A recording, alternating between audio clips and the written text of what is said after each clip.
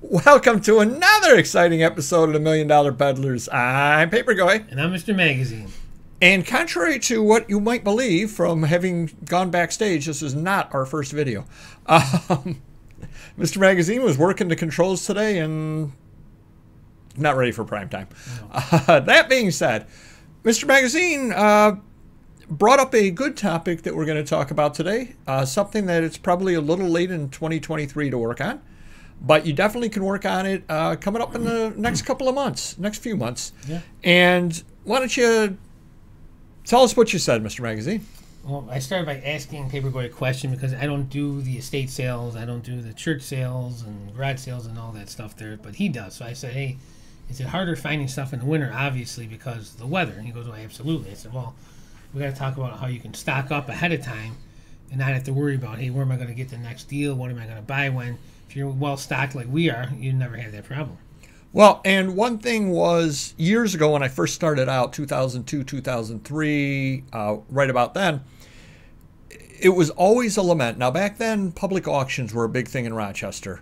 There were 3 or 4 auction houses that would regularly hold auctions, and almost every weekend you were able to go to an auction and buy stuff. However, you tended to find out, of course, there was not much, and it's the same thing goes with estate sales. There's not much going on around Christmas week and all that.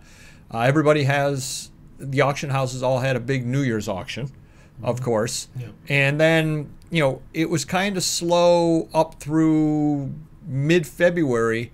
And the reason why is because we're in the Northeast. And I know you've gone to a couple of auctions with me throughout the years back in the day where it was bitterly cold. Oh, yeah. And it was absolutely terrible. So they tried to push the auctions off as long as they could. Well, I don't think they're getting big crowds either. You know. So. Oh, you'd be surprised. Yeah. They actually would get the people there. You know, but then again, everybody was, you know, in a house when they were doing the indoor parts and stomping around with ice and snow and dirt and all that kind of stuff too. And of course, the house has to be sold afterwards. Yeah. It was a nightmare.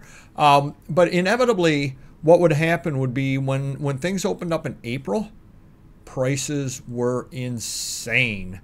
And the reason why would be all of the dealers that would be doing the flea markets and all that stuff, yeah, they would need product.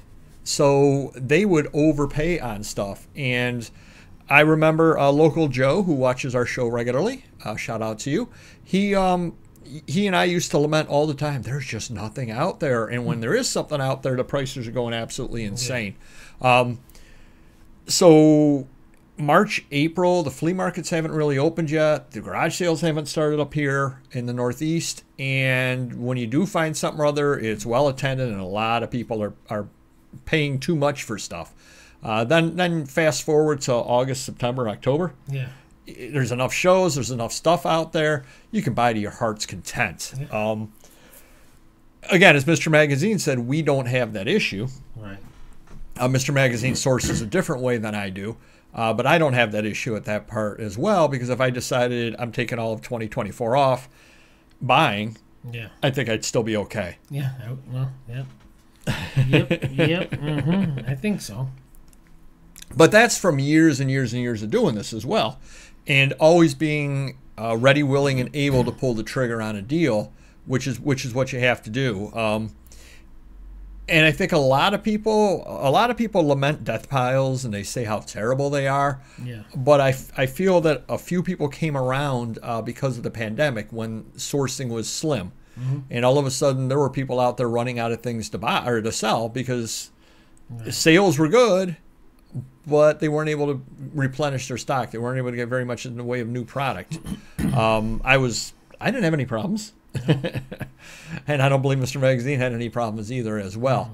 Mm-hmm. And then the other argument that people will make about death piles, and they're not incorrect, they say you've got all this money tied up. And that is absolutely true. You do have all this money tied up. The flip side of that is if you're paying pennies on a dollar. Exactly. You can afford that. And the second part of that is what else would you be doing with the money? I can't speak for you, Mr. Magazine, but I've never turned down a deal for lack of funds because I bought a different deal. I did one time and I regret it. Well, there you go. Yeah, it's never going to happen again. Yeah. Yeah, it was a better. I passed on the more expensive deal, the bigger deal was out of state, and I took a toy deal, which I paid a higher percentage, some less profit, and with this other deal with the magazines and books, I could have paid pennies on the dollar. It would have been more money, but worth 10 times more, and it's one of those things, went for the easy short buck instead of long tail buck. So there you go.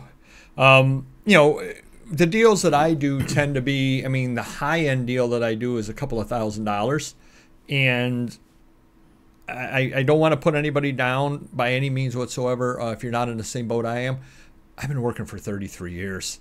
I better be able to come up with $2,000. I just better. Right. If I don't, then I shouldn't be retiring sometime very soon. Let's put it that way. Yeah. So I can always float another deal the size of the deals that I get. Now, obviously, a $250,000 deal comes along. It's a different story. The flip side of that, of course, is as a one-man band, I would be hard-pressed to process through a $250,000 deal. Yeah. If it were 2 items, I'd be worried about the risk involved, and if it were 250,000 items, I don't have quite the room for it. So, but hopefully that helps you a little bit. It is a good idea to buy when you find the stuff and stock up. And again, a lot of other people will tell you something different. From us having done it for years and years and years, we both will buy regardless of how much stuff we have, as long as the deal is right. Because again, it's all profit that you're getting. And if I have my money sitting in the bank at 5%, yeah, great, wonderful. I'd rather have my money sitting here when I'm paying 5 cents on a dollar. Me, you both. When you get down to it, because all I really need is the time to get the stuff listed, and I putter away and get it up anyway as it is now. So hopefully that helps you a little bit. Do comment down below your thoughts about that, and do hit the like button, and we will see you next video. All right, take care. Bye-bye.